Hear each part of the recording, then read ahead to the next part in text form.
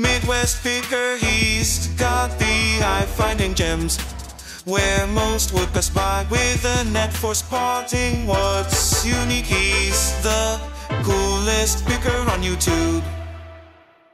Hey, welcome to the Midwest Picker YouTube channel. My name is Dave. I'm a part-time YouTube content creator, part-time reseller on eBay, sometimes Facebook Marketplace, but online basically. I buy stuff and I flip it. Usually source stuff from like auctions, estate sales, flea markets, and sell it for a profit. So it's kind of like a little sideline, a little part-time business. Even though I work full-time as an RN, I do this on the weekends and part-time, and I make pretty good money doing it. In this video, I'm going to tell you what I paid for the item and what it sold for. The reason we do these videos, so you don't source the wrong items, you don't pay too much for them, and it gives you an idea of what you can expect for them to sell for. Kind of a ballpark idea of what you can get for your item. Now you see that empty spot above my TV there, up on the wall?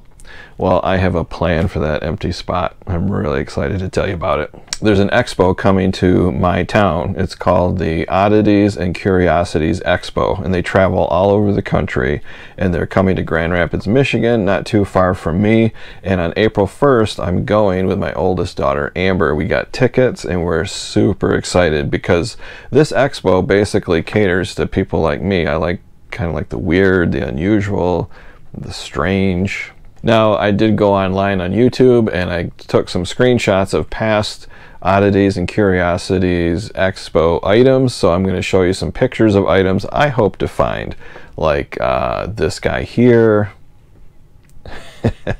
Really cool. This one here. I just love the two raccoons in the canoe. They do possums, lots of taxidermy, ethically collected from like roadkill or animals that die of natural causes. But unfortunately, the really cool stuff that I like is $400 to $500. So I don't know what I'm going to get, but I'm going to get something really bizarre, strange, that you just can't find anywhere else. And it's going in that empty spot right above my TV.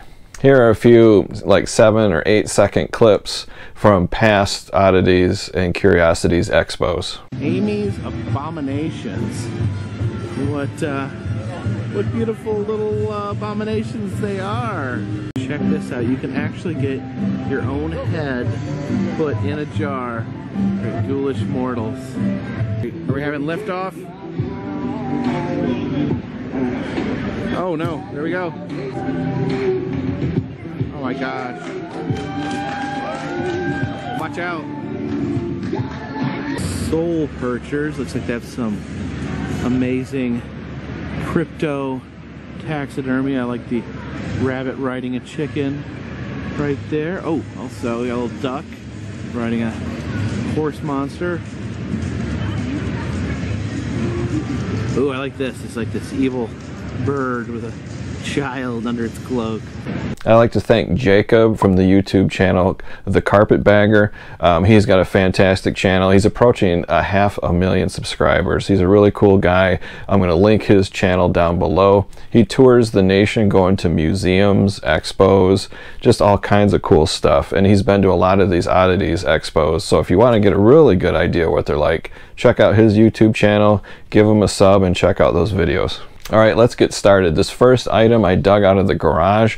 I packed up a lot of unlisted eBay items, and they've been sitting in my garage for a year and a half, and I found these, so I dug them out.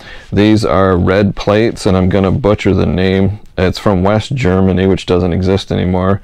Wachterbach. Yeah, you can correct me in the comments if you want. One salad plate, 2 dinner plates, listed for $39.95. Took a best offer of $30. I don't remember the cost. I'm going to guess about $6. Next is this really cute Fenton solid glass cat. I sourced this from my cousin for $5, listed for $39.95. I sent an offer of $30 and they accepted. Next item was a dumb purchase at an estate sale. I thought Mrs. Midwest would really like this. That's why I bought it, but she didn't want it, so I put it on eBay. This cost me $30. It sold for $55.95. I barely made a profit on this one.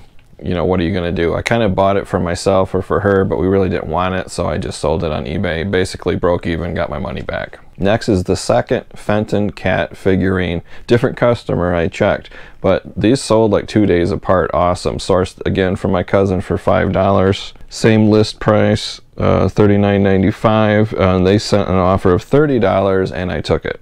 Next is this lot of California raisins. If you're fairly young, 30 and under, you might not know what these are, but these were very popular back in the day. They were used for commercials initially to promote California raisins, but it just kind of spun out into toys and merchandising and crazy stuff. Sourced these from Mr. Buys a Lot YouTube auction. My cost of goods was $6, and these sold for $19.95.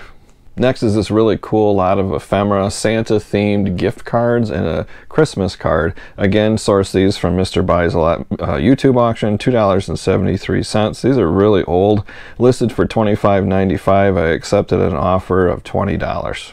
Definitely would buy these again. Really vintage old postcards, gift cards, and I think I said Christmas cards. These are like gift tag cards, really small. Nobody kept those. Those things got tossed in the trash, so they're very hard to find. Next is this vintage New York City ballet program. I think it's from 1982. Again, sourced from Mr. Buys a Lot. Cost of goods 91 cents and listed for $19.95. Sold, oh no, I'm sorry. Took a best offer of $15 plus shipping on top. Gone.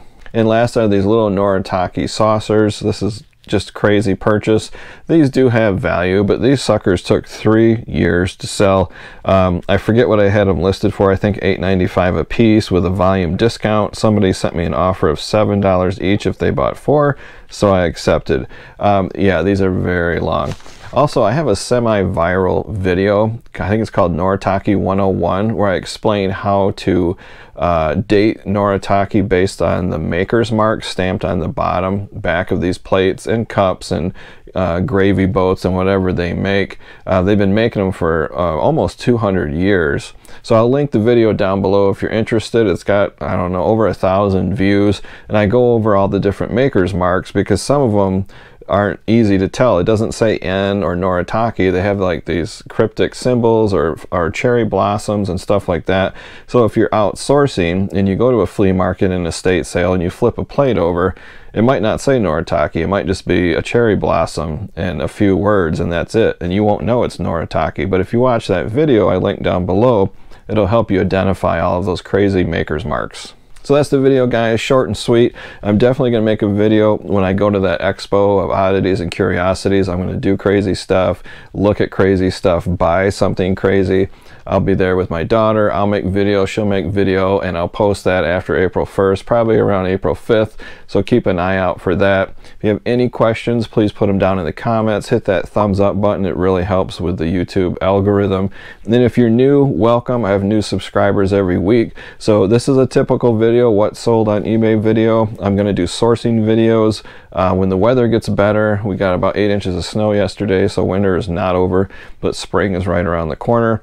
I'm also going to be doing some metal detecting videos, hunting for treasure. I'm going to take you guys along with me on that. So that's it, guys. Until the next video, see ya. Midwest picker, he's got the eye finding gems, where most would pass by with a net for spotting what's unique. He's the coolest picker on YouTube.